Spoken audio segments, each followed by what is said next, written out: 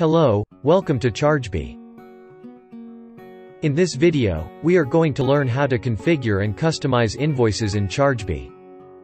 After successfully logging in to your Chargebee site, click Settings, Configure Chargebee, Customer-Facing Essentials, Invoices, Credit Notes and Quotes, Invoices.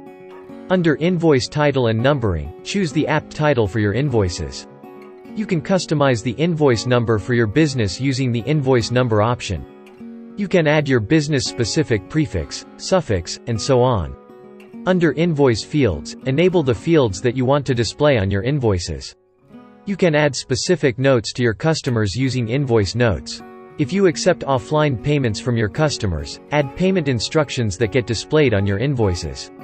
You can add payment instructions for bank transfers, PayPal, ACH, and SEPA credit transfers as applicable. Click General Settings to change your organization address format and add a signature to be displayed on your invoices.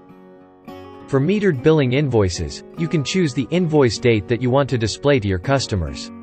To customize the invoice date for metered billing invoices, go to Settings, Configure Chargebee, Billing Logic.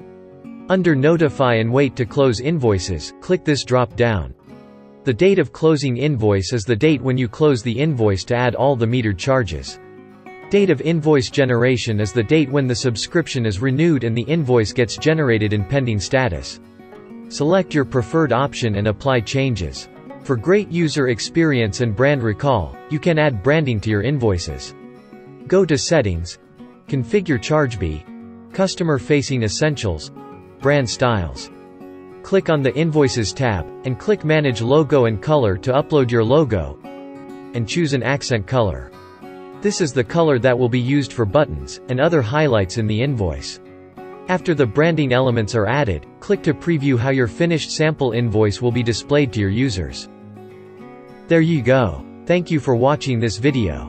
If you have any queries, you can write to support@chargebee.com or check out the Need Help section in your Chargebee site.